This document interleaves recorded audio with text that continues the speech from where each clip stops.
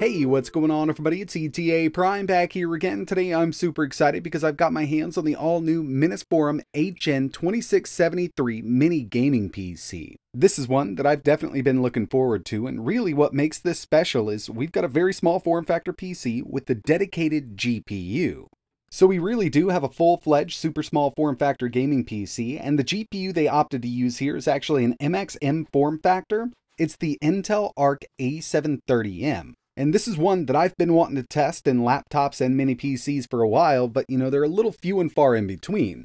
But either way you look at it, the graphics performance that this thing's going to be putting out is miles ahead of any GPU on the market right now. And the newly designed cooling system that Minisforum has come up with for this mini PC allows you to game flat out, but it's still going to stay nice and quiet. Inside of the box with the new HN2673, you're going to get a 6-foot HDMI cable. We also have a stand for the PC itself. This will let it stand vertically, but you can always set it horizontally if you want to, and we've got a 240 watt power supply here. When it comes to I/O, up front here, we've got a full-size USB 3.2 Gen 2 port, two 3.5mm jacks, one for audio in, one for audio out, and USB Type-C. Now the front USB-C here is 3.2 Gen 2, but it only supports data. Now don't worry, because around back, we've got two full-function USB Type-C ports. These will do video out. Two full-size HDMI ports, 2.5 gigabit Ethernet, two USB 3.2 Gen 1 ports, and two USB 2.0 ports. Plus, we've got our power in right there at the very bottom. If you were taking notes, we can do quad displays out of this, given we have both of those HDMI ports and two full-function USB-C around back here.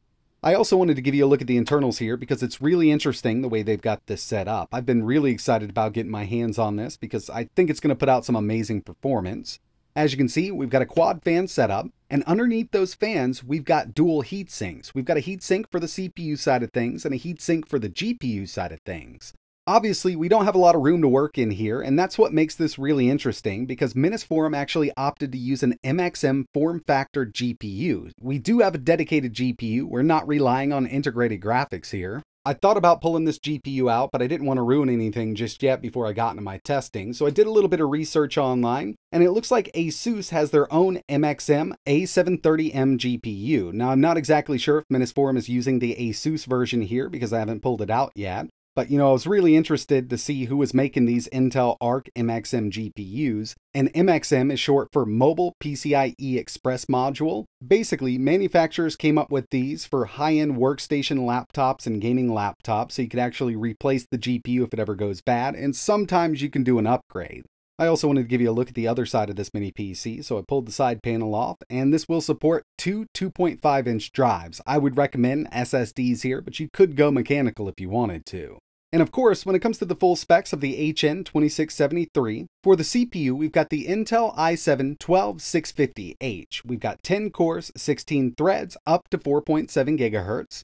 This system will support up to 64 gigabytes of DDR4 running at 3200 megatransfers per second. But the main claim to fame for this new mini PC is the dedicated GPU. It's an Intel Arc A730M, 6 gigabytes of GDDR6 VRAM running at a 192-bit bus. We've got a boost clock up to 2050 megahertz. I think base is around 1000 megahertz, but it's got 24 Xe cores and 24 ray tracing units built in. When it comes to storage, you can use one M.2 NVMe SSD, and it is PCIe 4.0. We've also got enough room in here for two 2.5-inch drives. It's got Wi-Fi 6E, Bluetooth 5.3, and it's running Windows 11.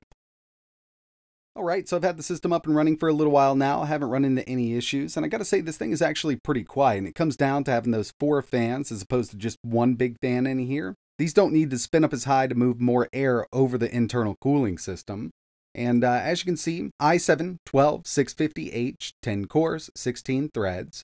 We can still access the internal UHD graphics on this chip, but we're not going to worry about those because we've got that Intel Arc A730M dedicated GPU with 6 gigabytes of GDDR6 VRAM. When it comes to this i7 CPU, out of the box we've got a base TDP of 45 watts and a boost up to 95, which is pretty crazy when it comes to a smaller PC, but these chips do pull a lot of power. You can up this from the BIOS or turn it down if you want to. And since we've got that dedicated Arc GPU, we can access the Intel Arc control panel. We can update directly from here. We've got a game launcher. We can also set up different profiles here. different video profiles. Unfortunately, with these mobile ARC GPUs, there's not much overclocking we can do from the control panel here. There are third-party apps that we can use, but so far I've been seeing some pretty decent performance out of this the way it's set up. As for using this as an everyday PC, you're not going to have any issues with web browsing, email checking, 4K, YouTube video playback, or whatever app you want to use. This would actually make a pretty good little video editing machine, photo editing machine, but the main thing we're here for is gaming.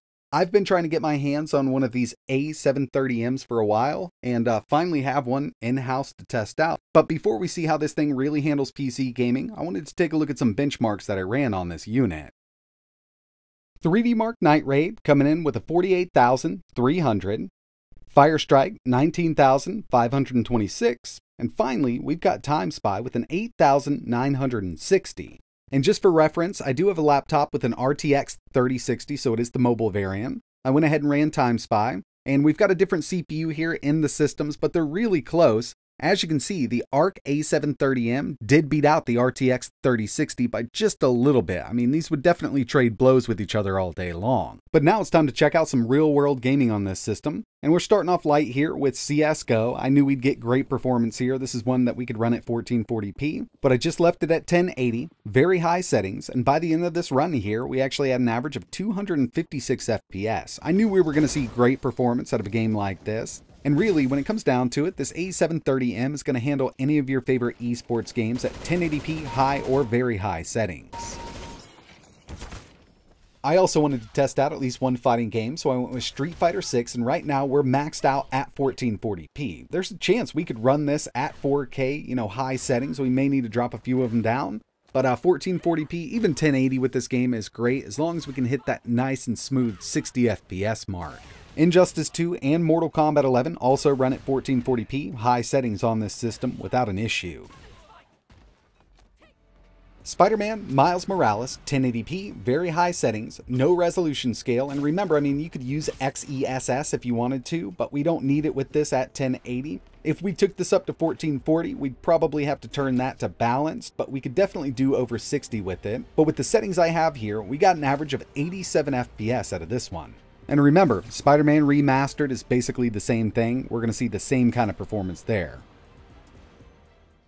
Next on the list, we've got Control, and with this one, I'm at 1080. I had to drop it down to high settings. Now, there's a lot of mixes we could do here with the settings in this game, but I'd say it actually runs really well here. We got an average of 71 FPS. I was actually expecting a little more out of it. I figured we could take this up to Ultra, but unfortunately we can't.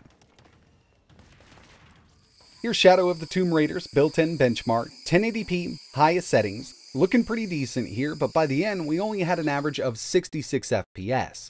Dropping this down to high would definitely help out. I also wanted to test out Red Dead 2, so I just used the built-in benchmark. We're kind of right there in the middle with the sliders, so basically high settings here, 1080p. We got an average of 88, a high of 121, and a low of 31. And the final game I wanted to test, at least for this video, was Cyberpunk 2077, 1080p, high settings. We're getting an average of 72 FPS. Now, if we went in and turned on a little bit of resolution scale, we could definitely get more out of it. But with a system like this, locking it down at 60, 1080p, game still looks great, and you can play this all day long.